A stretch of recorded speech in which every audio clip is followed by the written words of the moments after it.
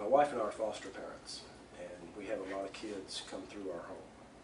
And we see the different levels of education coming from different schools around the county. And for the most part, it's real good, but there are some inadequacies. I think there's a big us versus them when it's between the principals and the district office. There needs to be a better line of communications in between the principals, the assistant principals, the teachers, and the district office. The schools start business at 6 a.m. in the morning. The principals arrive at the school at 6 or before, depending on the principal.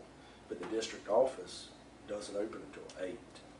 And a lot of times if something were to happen, a bus accident, a student incident, and they needed someone at the district office, sometimes it can be hard to get a hold of someone. I'm not saying that the office needs to open at 6 a.m., but there needs to be more communications between the two. There definitely needs to be more communications in between the principals and the superintendent.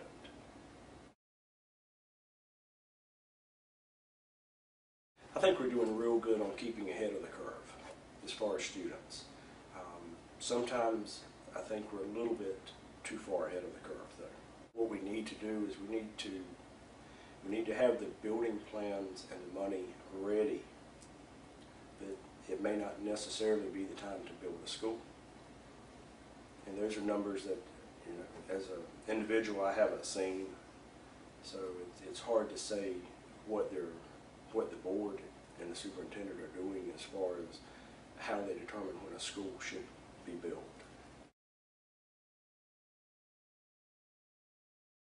I would say the south side of Conway, down towards Bucksport. I know that the district is currently busing some students from down in the Bucksport area to Carolina Forest. So that tells you that Conway is obviously at maximum load. A kid getting on a bus at 5 o'clock in the morning, that's a long bus ride. And some kids are on the bus between 5 and 5:30.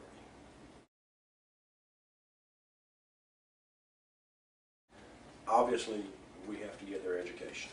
So if we have to take a student from one area to another to get into a high school, then it has to be done. But it does show us a need that we are not meeting in the area that child lives in. If there is a high number of students being bused from Loris to Carolina Forest, then that tells us that we need to look at the Loris community and possibly either build another high school or expand. So if you've got a student that needs a certain class or is, you know, excelling in a certain class but it's not offered at his school, then certainly get him or her to another school where they can, you know, get the best education possible.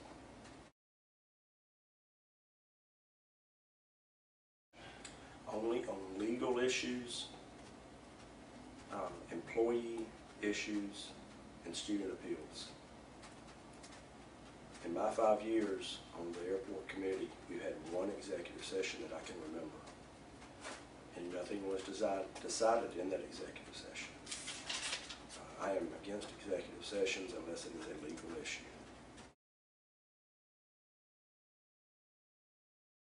The SROs are very important in our schools, and I think they should have the tools needed to do the job that they need to do. In October of last year, I was invited to a government weapons and technology show in DC, and at that show, there was a facial recognition software that would attach or could be, you know, tied in to a video system. And what that did was it scanned every face in the crowd, and it would tell you if the person was happy, sad, aggressive, mad. It would give you an emotion level on the screen. And that's one thing that I think that we should look at. The technology was very inexpensive. In fact, I think it was around $1,300 for the software program, which is extremely reasonable. But things like that, we need to learn to think outside of the box and look outside of the area. We've got to look at every item in the budget and justify it. If it's not justifiable, we don't need to do it. If we have to make cuts, then we're going to have to make cuts. Nobody nobody likes to lose a job, and I would hate to be the person telling them they had to lose a job, but we have to make sacrifices. We cannot continue to grow whenever our money is not growing. We're going to have to look at everything down to pencils and paper. We're going to have to look at salaries of people. I know right now there's a lot of question about salaries of certain people and their positions and how important their positions are. I think we've got some people that are overpaid. We've got some people in administration that their salaries are a little bloated.